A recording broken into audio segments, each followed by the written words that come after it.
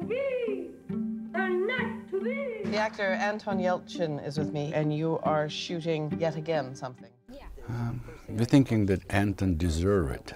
We're trying to continue his legacy, and we want audience and people to know more about him, not only as an actor, but as a musician, as a photographer, and a thinker, and a friend, and a beautiful son. An amazing human being. My parents came to this country not knowing a word of English and just started to work. My mom, I owe her everything for believing in me.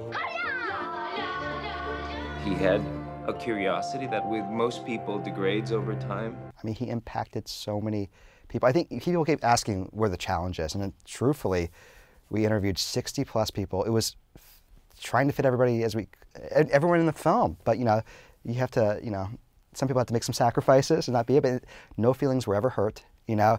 He's kind of in and out of shooting, and he didn't really go home all that much, so he had all this time on his hands, and Anton, with a lot of time on his hands, you know, he was gonna do something interesting. Once he wanted me to go to a Tarkovsky film exhibition that sounded like the worst way to spend my time in the world. It's not all interview in the movie. Garrett had to cut a lot of like very big names. Now everything I make, I try to find people like Anton to work with, because he was an actor, but he wasn't an actor. All that crap that comes with being an actor, he never had. He got rid of all that from the beginning, and that was so inspiring to be around, because it was always about the work. He was in the business for the exact right reasons and nothing else.